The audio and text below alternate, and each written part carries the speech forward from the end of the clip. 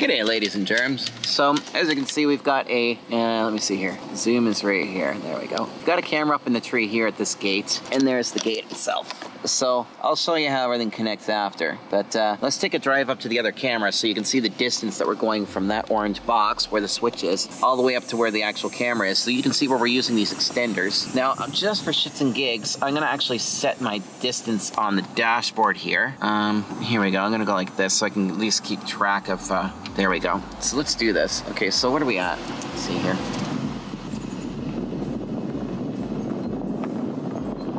I don't know how many meters it is. I think it's 130 meters to the other camera.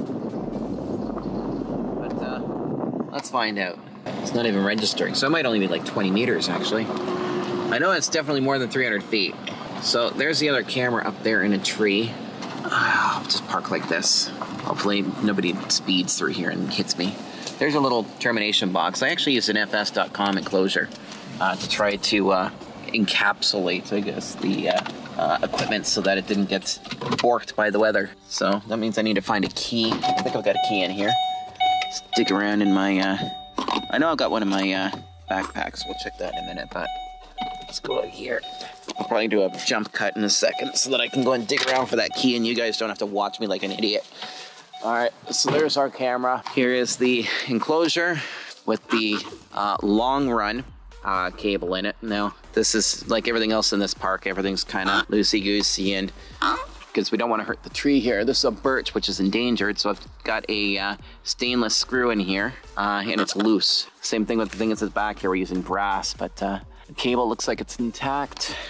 And the cable then goes off through the woods all the way to the pedestal at the far end, so that we can keep an eye on these garbage bins to make sure that people don't abuse them and that the bears aren't hanging around. So yeah, it's all the way down that road. So the extender that's in there got popped in a storm, and I guess this set of extenders was like 500 bucks. But today we're gonna try to replace them with a set of Mikrotik extenders and see if they actually work. So here goes nothing, folks. See you in a sec. All right, so we found the key. No, I'm just kidding. I actually found the key. Hi, here's my ugly face. So I've got the key for this guy now, so I crack her open. These boxes typically all come with a key, so you've got no excuse to actually not have the appropriate key. Oh my God, do I still have waddles? Oh my God, I've been losing weight and here I am with waddles still. Jesus, I really gotta like beef my arms up more. All right, so here we go. Boopity boop, we're open. Here is the piece of junk that's in here. Okay, so which one's in? Okay, so this is Longspan extended network right here. Ethernet PoE out. So this is the out here. This is what's gonna go to the camera. So we're gonna take our little Mikrotik and we're gonna try to replace this Longspan VLS 1P-C. And we're gonna see if we can get this camera back online. Because you know what, paying $500 every time the lightning strikes is just extremely expensive. And if these little guys can actually pull it off, then let's try it.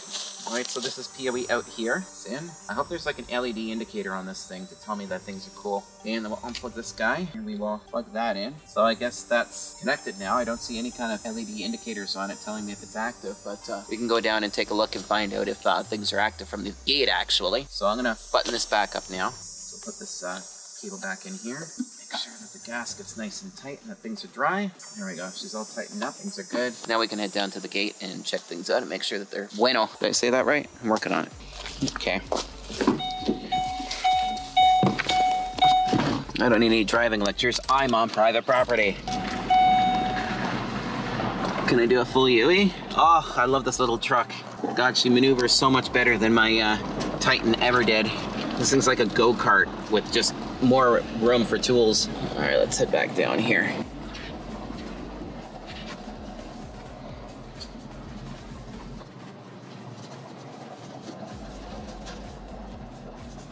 All right, here we are. I think I'm just gonna park off to the side and then I'll continue.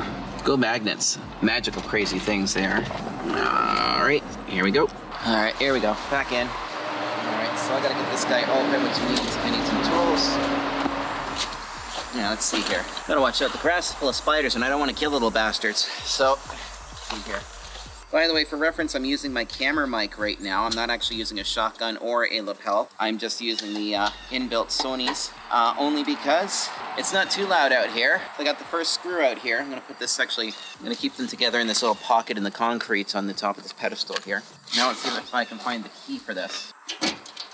There we go. That's the right key. That's right here. No bees. We're good. That aside, now I need a Phillips to get into the actual pet. Pardon me a second. You start with me, little critter, whatever you were. As long as you're not a black bear, we're cool. Well, there's my cardio exercise for today. See, we have bears in the area, so and they especially hang out at the top of this hill. So when the bushes make a large rattling, you'll find Sarah booking it pretty fast. All right, so we're gonna take out this jerry rig screw here. Put this here like so. Still recording, good. And unclip this, and here we are. We are into the gate pedestal. I have a feeling that was a bush rhino that just scared the shit out of me. All right, so we've got our stuff here going down. This is the garbage bins here. That's probably why it didn't fire up. Let's plug it in and see if we can get some activity. So it's supposed to be on port 5. Wonder if one will do it. See if we get some activity here. So I'm just watching the LEDs on here to see it go from red to red and orange. Not seeing it just, oh, there we go. It's actually up. So that one extender at the far end was enough to bring this online. I'm going to verify that by logging in with my laptop, but before you needed 2 extenders, one at this end, one at that end. And the kit was like $500, right? This is one of those Gpers at the far end instead. I'm going to grab my laptop and we're going to check that out. If I sound shocked, it's because I am. I wasn't entirely sure how this would turn out. To be honest, let me adjust my ball mount here so you can see me working on my computer too. We've got the Mikrotik PowerBox Pro, or sorry, PowerBox, yeah, it's a hex PoE, sorry, duh. And we're bringing in 48 volts on the input here. And we're only running 2 cameras on this, but then the gate card reader is also on here. So we've got the bin cameras down the road, and then the gate camera here. So it's basically 3 devices, and this thing's being powered from the far side here across the road where the solar panels are. So what I'm doing on the other side there is I've got a boost converter, taking the 24 volt from that plant and boosting it to 48 volts, going into a Mikrotik PoE injector dongle, coming into the Cat 5, which comes across to a surge suppressor blade, and then into here. So that's how that's hooked up. I'm gonna have to put another blade in here actually for the far camera. I thought I had one, but I don't see it anywhere. Oh, there it is, right there. So this guy right here needs to go in line because that camera run, as you can see, is quite long. So we want to make sure that there is lightning protection on it. So since I know that it works, I'm going to unplug it again. I'm going to plug it back in here, and then I'm going to plug this guy in here. Now, the blade needs to be grounded properly. So I have to hook up a ground wire to this right here and then run that to the ground buses here. So I'm going to do that in just a minute. See, I've got the ground wire here. This is supposed to bolt on like so. I have to put a new bolt in it. Not a big deal. So I'm just going to load up Linux here, Ubuntu to be more specific. And by the way, this little guy here was originally to strip the power so that the card reader didn't get popped. These guys can be used multiple purposes, right? So this went out to the card reader and that went into the port because for some reason it was triggering PoE activation on this hex PoE here. And you can use these things on your laptop too. So neat trick, watch. I plug in to the PoE side with my cable. I plug the data side into my dongle, and then I can plug this into a port and not have to worry about things going pop. All right, so let's log in. So I don't have a capture going right now because I'm in the field and it's really difficult for me to work efficiently and have all the recording setups, but I'll tell you as I go. I'll give you a little play-by-play here. So I'm just setting my my connection to DHCP so I can pull an IP address here. There is a bug crawling down my pants. Ew. Okay, there we go, I'm connected. I'm gonna load my terminal with Control-Alt-T here, and I'm gonna go to desktop, my folder, and I'm gonna type wine, Winbox, and hit enter, and that should bring up Winbox for me, allowing me to get into this hex PoE. So I'm at the Stricker's pedestal now. Here we go, so I'm gonna log into that. My password is password. Yeah, right, I'm not gonna tell you guys. All right, so that's the first one. So there's pedestal, so that's the fiber transceiver one, which is at the far side here. So I need the other Strickers. Here we go, Stricker's gate. And of course, there's a different password on that one too. I hope that it negotiated at 1 gig. I'll be really impressed if it did. Yeah, it's connected. It's connected at 100 megabits per second. So that one little Gper. Are you kidding me? One little Gper. Where did I put it? I wanna hold it up and celebrate it like, you know, the Lion King going on here. This little guy right here replaced this kit, which required 2 of these guys and is like heavy aluminum housing and everything, right? This one little device here replaced 2 of these, and I just stuck this at the far end of the cable. It's working. Now to verify, I'm gonna call the front gate and verify that the garbage bins are working. Or you know what? Why would I do that when I'm already on the network? I'll just load Chrome here and log into the viewer.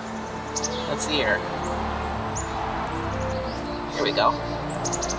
There we go. Let's log in and see if the garbage bins are working again. That is great. I am really impressed with these little guys.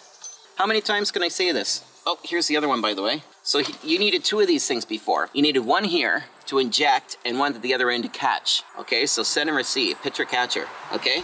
Instead, I just have one of these guys at the far end, and the other thing as well is weight. Not that it really matters, but in some applications it does. This weighs probably about a quarter of what these 2 weigh. And this one's like 50 bucks, and these guys are like 500, so 1/10 the price. I am shocked. Here, let me just log into the cameras here. Wow, I'm really impressed. Like, I'm not making this up. I'm actually like wowed. I didn't know what to expect here, honestly, because I don't work with a lot of long run. Yeah, I don't work with a lot of long run. It works. That is so fucking cool. So now let me see if I can pull the garbage cans up specifically. Now, I'm gonna log in directly just for the sake of testing. I can't remember what it is. No worries, it's in the software. It's showing us online. I've got an image. We're good. This is great. So this little guy actually pulled it off. I'm gonna call the gatehouse just as final verification because I like to triple check when I'm in remote places like this, make sure everything's good. And then the last thing I'm gonna do before I leave here, which is gonna be very boring, is I'm literally just going to take this wire and I'm gonna put a little bolt through it just to ground this to here. Make sure that this is grounded to the rest of the grounding system. It's the most important part, really. And then we're good. That's it. We're done. So there you go. I just replaced, to reiterate again, I know I sound like a broken record. I'm shocked. These specialty long-range Ethernet extenders with just the Gper from Mikrotik for like 1/10 of the price, and with a single one, not 2. I'm shocked. I mean, I think if I put the other one here as an injector, that I may potentially be able to get solid gig, who knows, but either way, it works. Cool. All right, that's the little vloggy style entry for today. My vloggy style entry for today for you guys. So I hope you guys enjoyed this on this beautiful day in August. I think it's like August 19th or something like that when I filmed this anyway, but ciao guys.